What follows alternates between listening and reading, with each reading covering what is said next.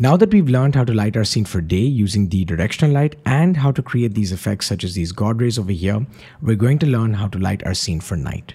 So the first thing I'm going to do is put off my directional light over here and go over to the unlit shading mode because there is no lights in our scene right now. Next, I'm going to go over to the content folder and filter for static mesh and then search light. So we can see all the lights that are present in our packs here. I'm going to use this bunker light. And again, this is facing the wrong way over here. So you can either rotate this or you can right click, transform and mirror Z. This is going to flip the light for you. So we're going to position our light roughly above the table here because that's where I think the light should be. Of course, you can place your lights in different places. That's no problem. So we're going to put our light just below the ceiling here and position it wherever we want it. Now, this light at the moment has an emissive texture on it, so it is going to give off some illumination, but you cannot rely only on this to light your scenes in Unreal Engine because they will be very noisy. So what we're going to do is go to the quickly add to project menu here, go to lights and go to rectangular light over here.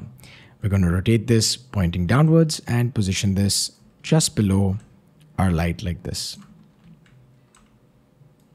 Now, once it's in position, we are going to do a couple of things. Firstly, we're going to make this light slightly, reduce the width here and reduce the height so it matches our physical light there. And even maybe raise it a little bit. Next, we're going to reduce the angle of the barn doors so we get this nice soft illumination effect here. And again, you can push this slightly higher, maybe somewhere like here. And that should be enough to set your light up. Now, because we have auto exposure enabled, our light is very bright right now. So we're going to reduce it to a value of 1. So it starts looking nice and dim like this. Also, the light color is wrong. If you press the G key to go into game mode, you can see our light is of a white color, but the emissive texture is slightly more yellowish greenish here. So we're going to click on light color and then change this to a slightly more yellow green color here to match the the emissive texture that's coming off of this. And you can see we've got a light set up pretty easily, ready to go here. This is looking really nice already. So we're going to select the physical light and the area light, the rec light that we've got here, and press Ctrl G. If you don't want to group them, you can just Alt and drag them to create another light. And I'm going to place this in the bathroom over here. So maybe up here.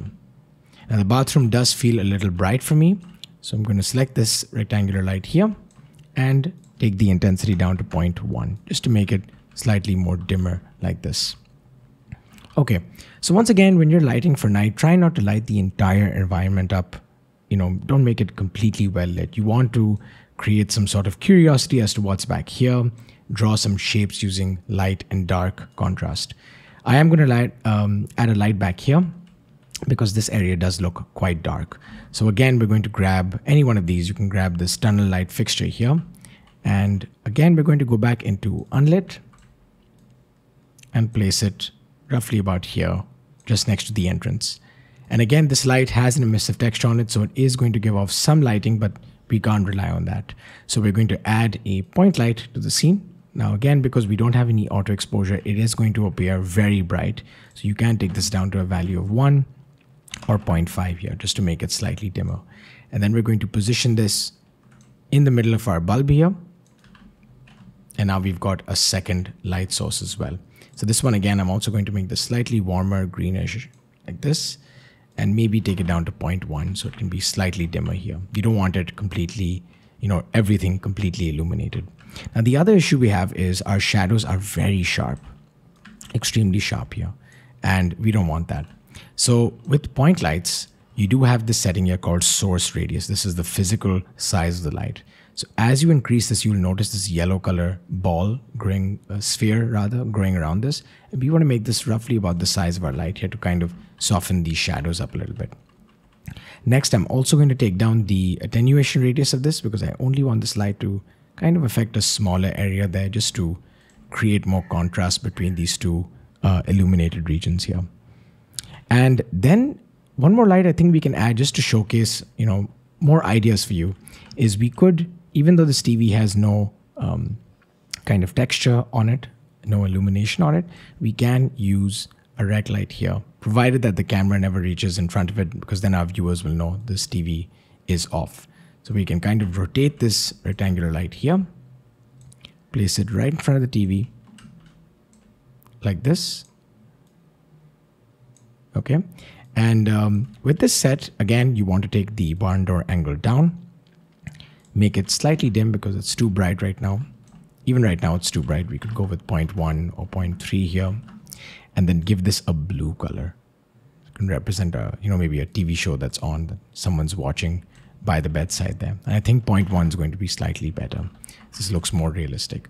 So you can see here very quickly, using the basic lights in Unreal Engine, you can set up a very nice evening, nighttime lighting scenario with, some indications to that there's a TV on here. There's a smaller light there by the entrance. And we've got this one light in here, along with a light in the bathroom there. All of these lights drawing really nice shapes, indicating that yes, someone is living here and that there is some activity inside this cozy apartment. When you light your scenes, you can try more lights, less lights, but I always recommend try to get the message across with as fewer lights as possible. That way you are naturally drawing this contrast between dark and light areas over here. In the next video, we're going to be taking a look at how to now output this from Unreal Engine in the form of either a screenshot or a cinematic video that you can then render and share with your friends or put up on social media.